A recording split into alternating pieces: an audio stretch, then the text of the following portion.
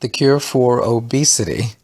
This is one of a series of videos that can be found on the website aboutcancer.com. A better title perhaps would be Solving the Obesity Epidemic by Changing Our Relationship to Food and Our Response to Hunger. This is actually part 2 of this series.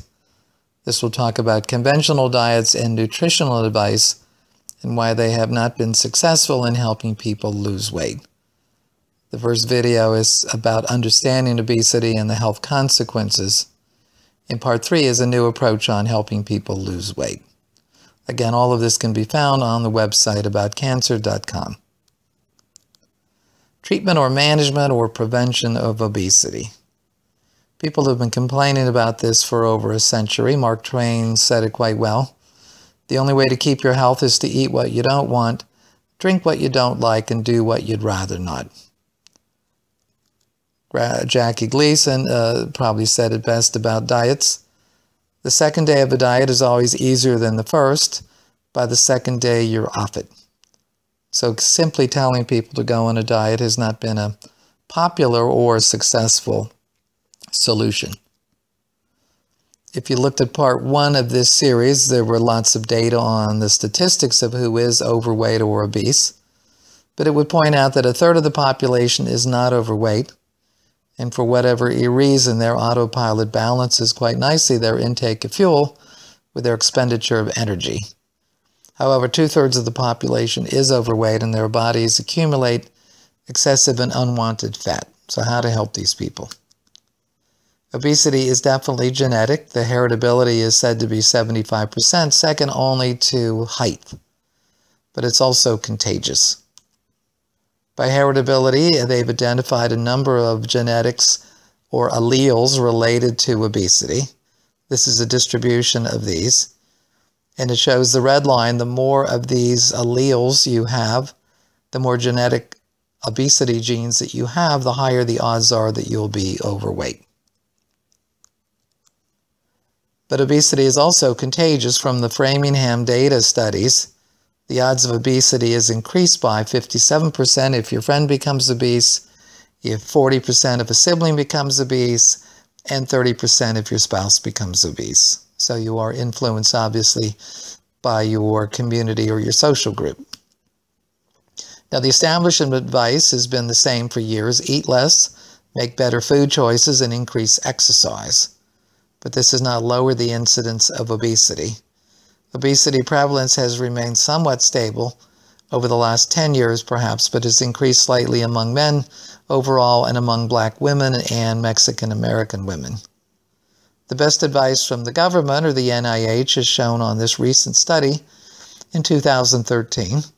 The references and the whole study can be linked from the website. Under the obvious question, which diets work, they said a variety of dietary approaches will produce weight loss, and they listed 15 successful diets. They just listed them in alphabetic order. They said they're all associated with weight loss as long as you reduce your dietary energy intake.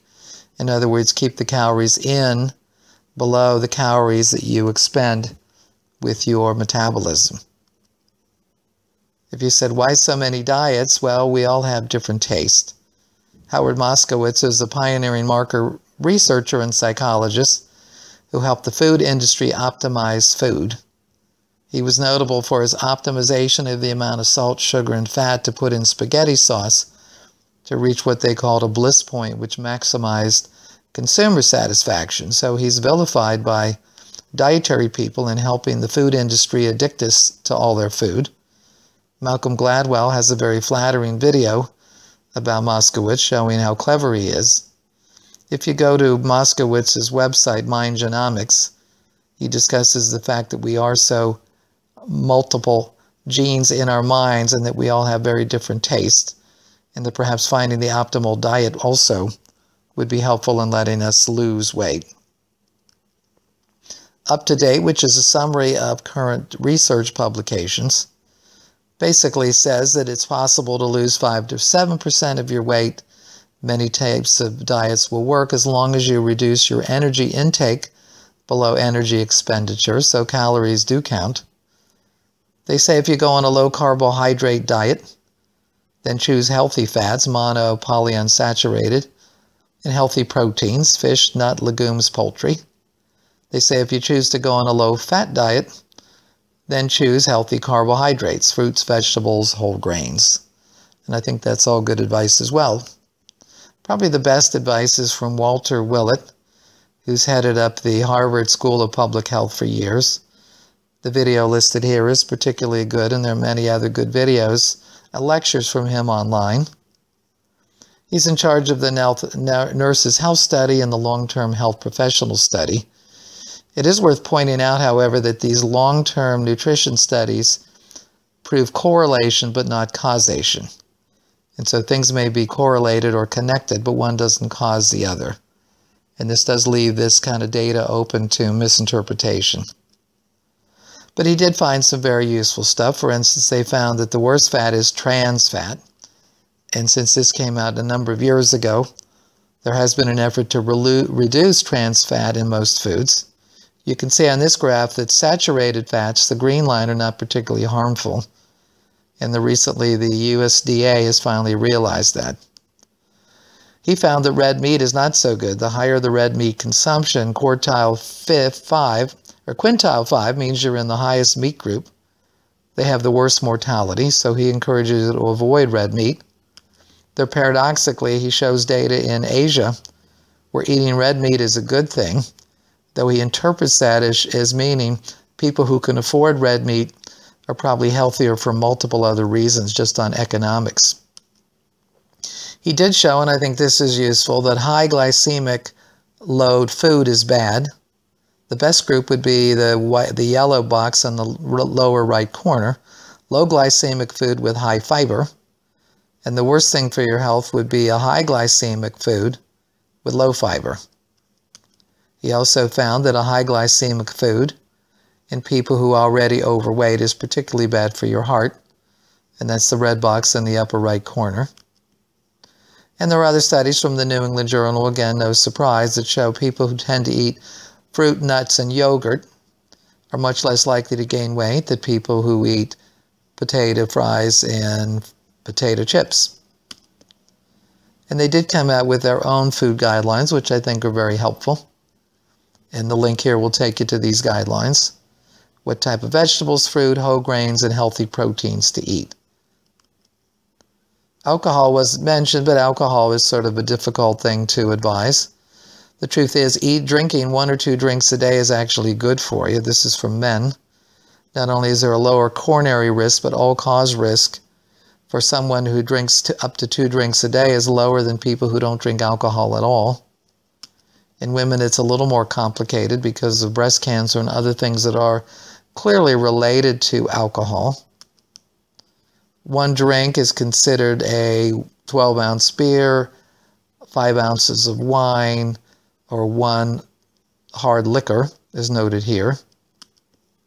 And so the guidelines from the CDC avoid binge drinking, heavy drinking, obviously pregnant women, underage children. They do say if you drink at all, 1 drink a day for women, up to 2 drinks a day for men.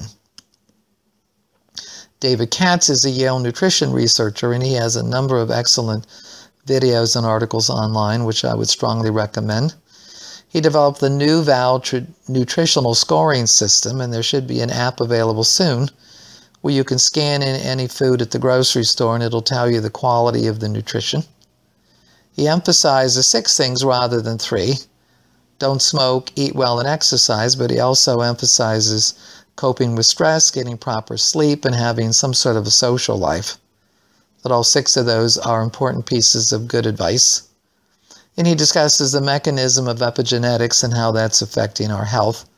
And I do discuss this in more detail in the first lecture.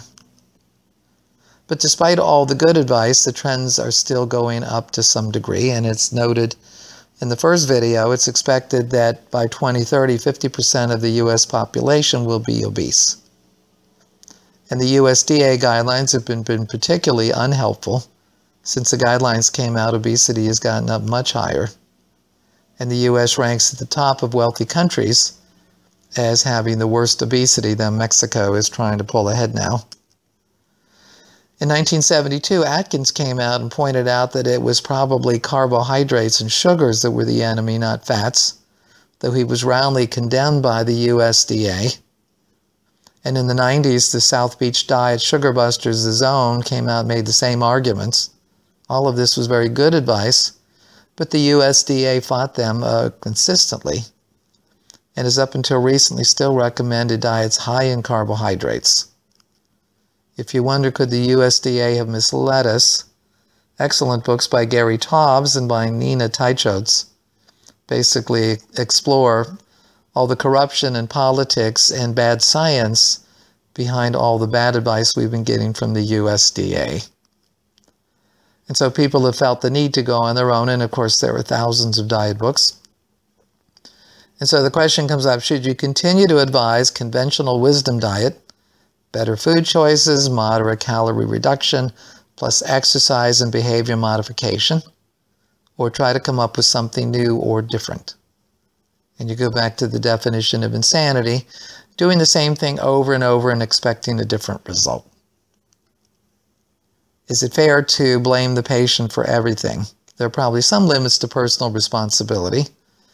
This was a quote by George Bray, who is also an excellent researcher in the field of diet and nutrition. He says you can't keep blaming the poor patient. Simply saying to people who are overweight or obese, eat less and exercise more, is about as effective as telling a patient with chronic depression to have a nice day. And so part 3 is my new approach to helping people lose weight and avoid regaining all the lost weight. All 3 of these lectures are on the website aboutcancer.com, and the links to all the references can be found there as well.